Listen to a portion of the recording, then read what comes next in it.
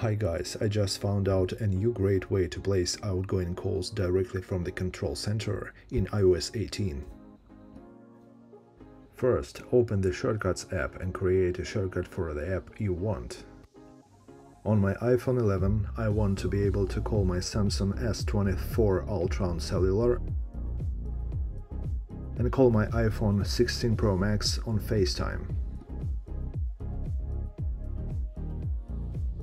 Once you have created shortcuts for calls in the apps you need, go to the control center and add shortcuts there.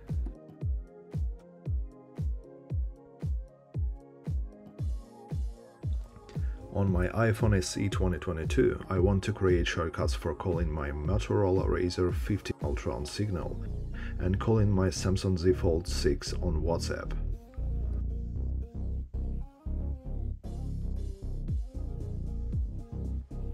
Now I add the created shortcuts to the control center the same way.